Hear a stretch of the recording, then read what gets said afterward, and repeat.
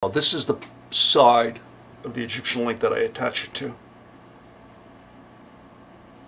Side with the loop facing up. We'll put it on, close it, and we have the hook part mounted to our Egyptian link. Now the next thing I want to do is I want to show you how to attach the figure 8. I have one on already. Now this is the idea. It'll close like this.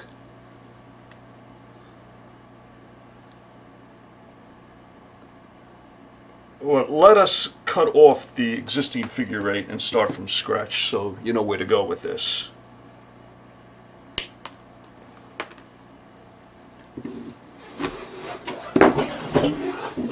To make the figure 8, cut yourself a length of wire about 6 inches long.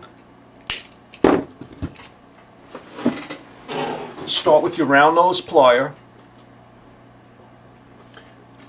Position a round nose plier about 1 inch from the end of the wire, so you have a short end and a long end.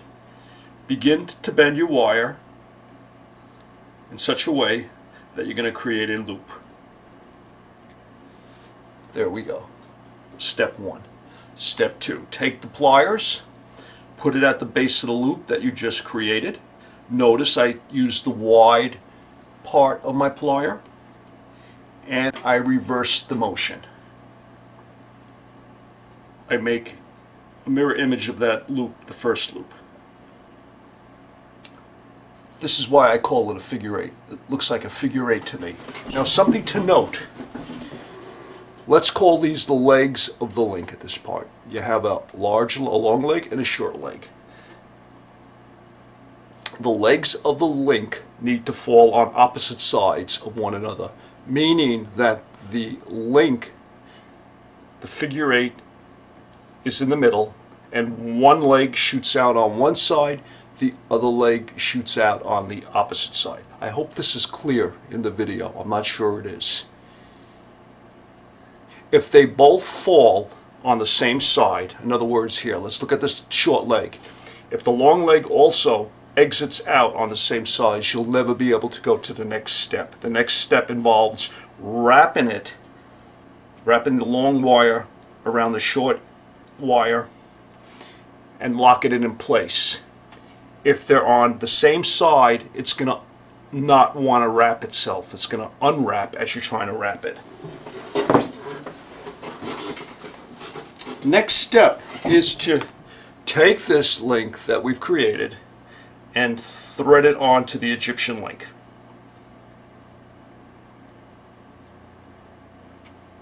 What I'm going to do is I'm going to thread the short side onto the link like that. Now I'm going to take my flat nose pliers. I'm going to hold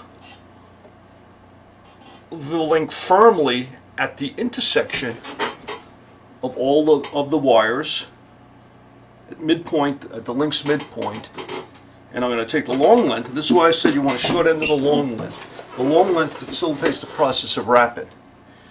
I'm going to wrap the long side like this. I'm wrapping it against the loop that's been inserted into the Egyptian link.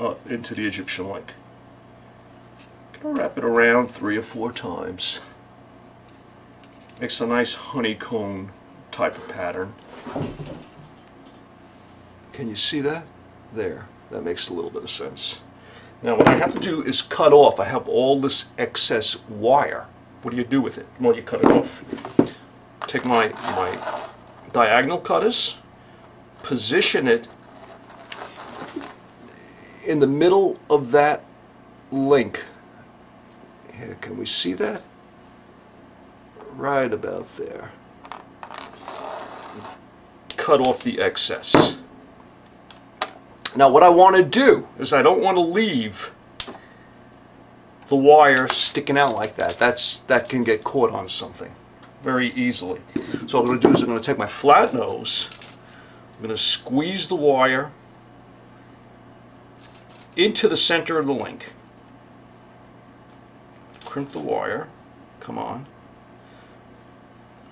Still haven't accomplished what I want to accomplish.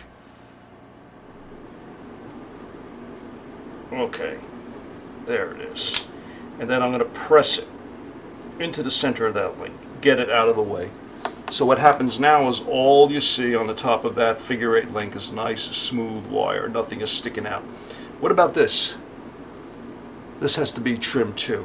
I like to pull it away from the link with my pliers. Then take my diagonal cutters, press it up against the link, grabbing onto that piece of wire and cutting it. There we have it.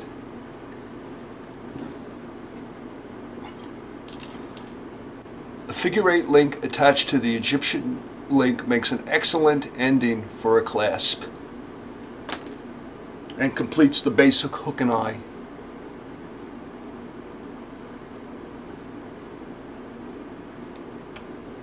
Finished.